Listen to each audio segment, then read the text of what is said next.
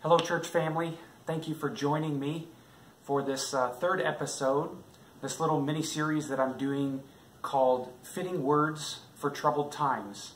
You know, I'll readily admit I intended to do this a number of times this past week. It just seemed like each day some kind of new pressing thing came up and just pushed this right on later into the night. And I'd say I'll get to it the next day, and I just never could get to it. So I'll try to be a little bit more regular this week as I'm able to. But I really do want to bring you just some encouragement, some grace, so that you might continue to trust the Lord faithfully, even in times of uncertainty. So the person I want to talk to you about today is a man by the name of John Paton. So John Paton was born in Scotland. He was the oldest of 11 children. He started in ministry in his early 20s, and then as he continued on in ministry, he just felt a growing desire to become a missionary. And so at 33 years old, he got married, and he desired to go to the New Hebrides Islands. So this is a little batch of islands in the South Seas, just north of Australia there. It's actually been renamed in modern times Vanuatu. And so he desired to go there, and the thing about those islands is they were full of cannibalistic people. And so everybody in Paton's life was telling him, don't go there. Don't go. You'll be putting your life in jeopardy. You'll put your wife's life in jeopardy. And he had a very interesting response to the people that were trying to distract him from doing what in his heart he knew the Lord was calling him to do. This was his famous response that he told people who said he shouldn't go. He said, look, if I stay here in Glasgow and I die, I'll be eaten by worms.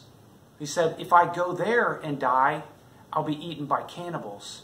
He said, what does it matter to me if I'm eaten by worms or if I'm eaten by cannibals?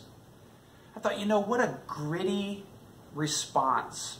And many times in our Christian walk, we need that kind of faith, just a gritty kind of faith, a faith that looks reality in the face, doesn't run away from it, doesn't bury its head in the sand, but it looks reality in the face, and it responds with a real grit of trustworthiness and just kind of a dogged grip on trusting in Christ no matter what.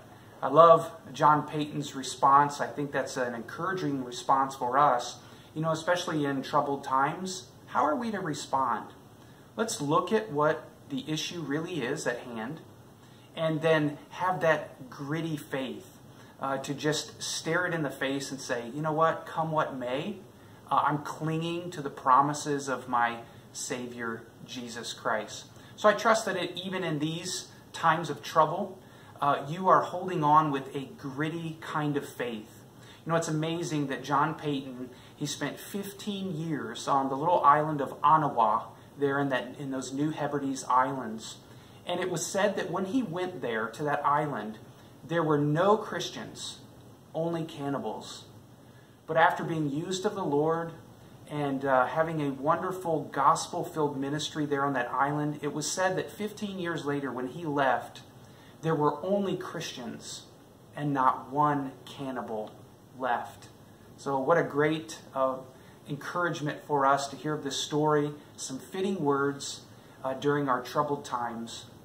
I trust that this has just brought you a little bit of grace and encouragement, and may the Lord continue to use us, continue to challenge us during these troubled times, that we have that gritty faith to hold on to. Thanks. We'll see you next time. Have a great day.